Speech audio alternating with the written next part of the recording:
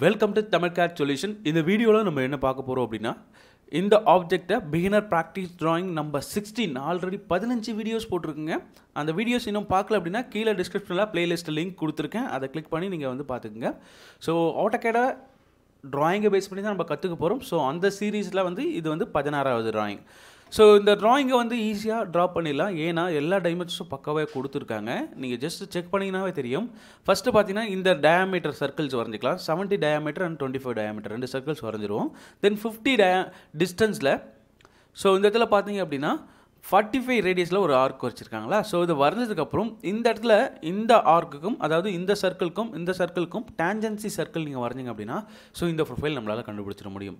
தென் அடுத்ததா பாத்தீங்க அப்படினா இங்க ஒரு சர்க்கிள் கொடுத்திருக்காங்க. அதாவது 25 ரேடியஸ் அப்படின்ற மாதிரி ஒரு சர்க்கிள். அதோட டிஸ்டன்ஸ் பாத்தீங்கன்னா 50 ல இருந்து பாத்தீங்கன்னா 10 mm டிஸ்டன்ஸ்ல இல்லங்க. நம்ம 6 mm ஹைட்ல 10 mm டிஸ்டன்ஸ் மட்டும் தான் நம்ம கன்சிடர் பண்ணனும்.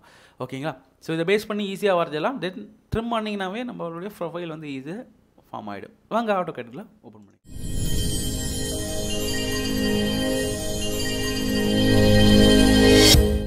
சோ காமனா எல்லா டிராயிங்லயும் நம்ம சொல்றது எல்லா டுட்டோரியல்ஸும் சொல்றது சேம் ஆப்ஷன் தான். என்ன யூனிட்ல நீங்க வரைய போறீங்க அப்படின்றத கண்டிப்பா டிசைட் பண்ணுங்க.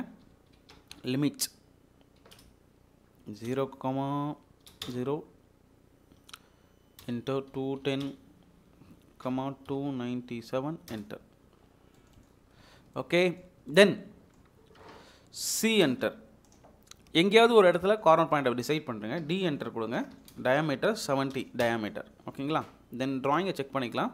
24 diameter வரையணுமா, அதுக்கு அப்புறம் 50 45 radius. C enter.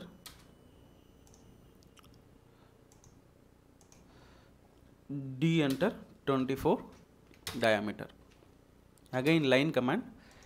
இந்த பேஸ் பண்ணி F8 press பண்றேங்க. 50 mm distance. So 50 mm distance வச்சிட்டனா then அடுத்ததா பாத்தீங்கன்னா ஆஃப்செட் போங்க. 6 mm distance. Sorry 63 னு கொடுத்துறேன். Offset 6 enter.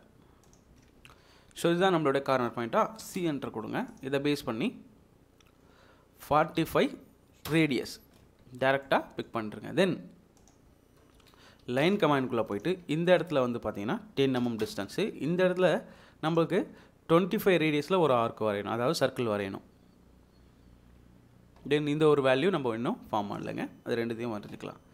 C enter.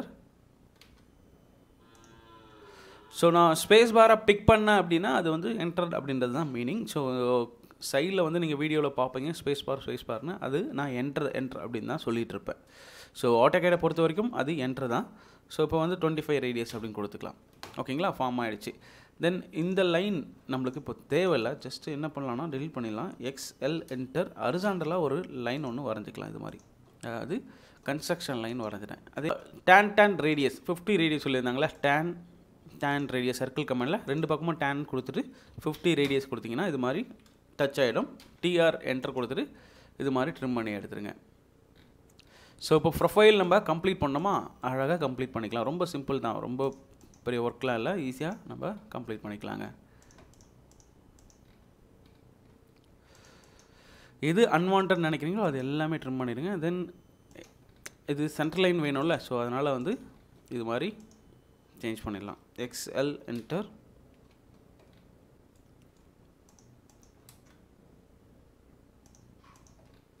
ஓகேங்களா? தென் XL என்டர் கொடுத்து இது மாதிரி எல்லாத்துக்கும் சென்டர் லைன்ஸ் வரைஞ்சினா C என்டர் கொடுத்துட்டு சர்க்கிளை கொஞ்சம் பெருசு பண்ணிக்கலாம். அவுட்டரில் TR டபுள் என்டர் கொடுத்துட்டு இந்த லைன் தேவையில்லை, இந்த லைன் தேவையில்லை, இந்த லைன் தேவையில்லை. தென் அகைன் C என்டர் கொடுத்துட்டு இந்த லைன் தேவையில்லை. ஓகேங்களா?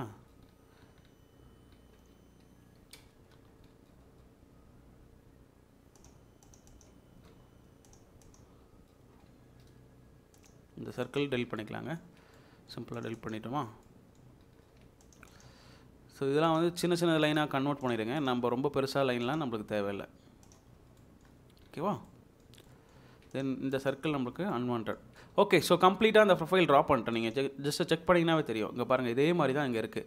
ஸோ இதை மட்டும் கொஞ்சம் எக்ஸ்டெண்ட் பண்ணணும். இந்த லைனை ஜஸ்ட் அப்படியே ஸ்டிச் பண்ணிங்கனாவே உங்களுக்கு ஈஸியாக ஃபார்ம் ஆகிடும். இது மாதிரி ஸ்டிச் ஆயிடுச்சுங்களா? எந்த அளவுக்கு உங்களுக்கு வேணுமோ அது ஜஸ்ட்டு இது மாதிரி ஸ்டிச் பண்ணுறீங்கன்னா முடிஞ்சிச்சு. இப்போ எல்டி என்டர் இது வந்து பார்த்திங்கன்னா லைன் டைப் மேனேஜர் எதுக்காக யூஸ் பண்ணுறோம் அப்படின்னா சென்ட்ரல் லைன்ஸ் வந்து நம்ம லோட் பண்ணணும். இதில் வந்து நிறைய டைப் ஆஃப் லைன் டைப்ஸ் இருக்குது. நம்ம வந்து கஸ்டமைஸ் பண்ண போகிறோம், அவ்வளோதான். ஃபர்ஸ்ட் சென்ட்ரல் லைனை வந்து நம்ம லோட் பண்ணிட்டோம். இப்போ நீங்கள் செக் பண்ணிங்கன்னா இந்த இடத்துல சென்ட்ரல் லைன் இருக்கும். அதுக்கு முன்னாடி நீங்கள் செக் பண்ணிங்கன்னா அது இருக்காது. ஸோ அதனால தான் லோட் பண்ணோம். இப்போ சென்ட்ரல் லைன்ஸ் வந்து ஃபார்ம் பண்ணிடும். இதே மாதிரி பார்த்தீங்கன்னா இதுவும் சென்ட்ரல் லைன்ஸ் தான் நம்மளுக்கு வேணும்ல.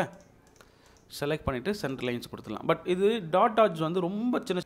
எல்டி என்டர் இதில் வந்து பார்த்தீங்கன்னா global scale factor, current scale factor ரெண்டுமே சேஞ்ச் பண்ணிவிட்டு ஜஸ்ட் ஓகே கொடுத்துக்குங்க. இப்போ பார்த்தீங்கன்னா ஓரளவுக்கு விசிபிள் ஆகிடுச்சு. ஸோ ட்ராயிங் ஆல்மோஸ்ட் கம்ப்ளீட் பண்ணிட்டோம். ஸோ ஜஸ்ட் இங்கே ஒரு லைன் போட்டு இதை க்ளோஸ் பண்ணிக்கலாம். ஏன்னா இது லைன் போட்டு அப்படியே க்ளோஸ் பண்ணால் தான் இந்த ப்ரொஃபைல் கம்ப்ளீட் ஆகும்.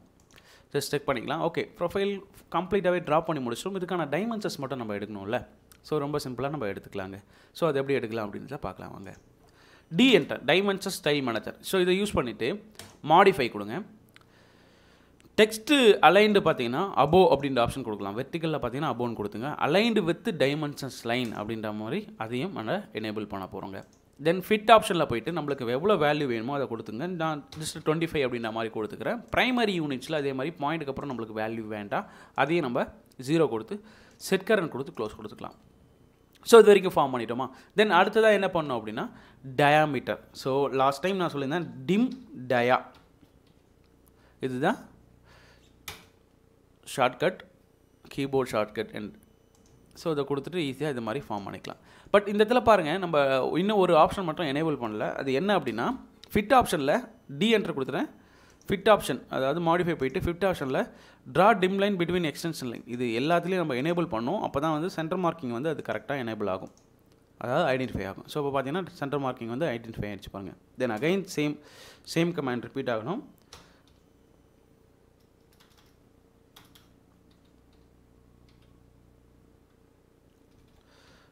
dim dia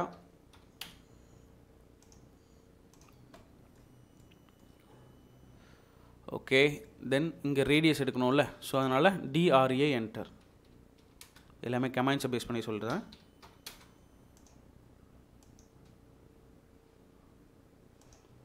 ஸோ இதுக்கு அகைன் நான் வரேன். தென் இதுவும் 25 ரேடியஸ். இது சென்டர் பாயிண்ட் கரெக்டாக நம்மளுக்கு ஐடென்டிஃபை ஆகிடுச்சு. தென் டைமென்ஷன்ஸ் DLI என்டர் கொடுத்துக்கலாம். லீனியர் டைமென்ஷன்ஸ் நம்ம எடுக்க போகிறோம். இந்த பாயிண்ட்டுக்கும் 50. இது ஜஸ்ட் அப்படியே மூவ் பண்ணிவிட்டு, ஏன்னா சென்ட்ரல் லைன் வந்து கரெக்டாக நம்மளுக்கு காட்டல, அதனால் சென்ட்ரல் லைன் இப்போ டாட் லைன்ஸ் கரெக்டாக காட்டுது பாருங்கள். தென் இந்த பாயிண்ட்டுக்கும் 10. தென் இந்த பாயிண்ட்டுக்கும் 6. ஓகே, ஸோ கம்ப்ளீட்டாக ட்ரா பண்ணிட்டோம். இந்த ரேடியஸ் மட்டும் பார்த்தீங்கன்னா சென்டர் பாயிண்ட் வந்து இங்கே மார்க் பண்ணுற மாதிரி நம்மளுக்கு வேணும். ஸோ அது மாதிரி தான் அங்கே கொடுத்துருக்காங்க. அதே மாதிரி பார்த்தீங்கன்னா ரேடியஸ் இங்கே டாப்பில் நம்ம எடுத்துக்க போகிறோம். அதே நம்ம எடுத்துடலாம். 50 ரேடியஸ் அப்படின்ற மாதிரி சொல்லியிருந்தோம்ல.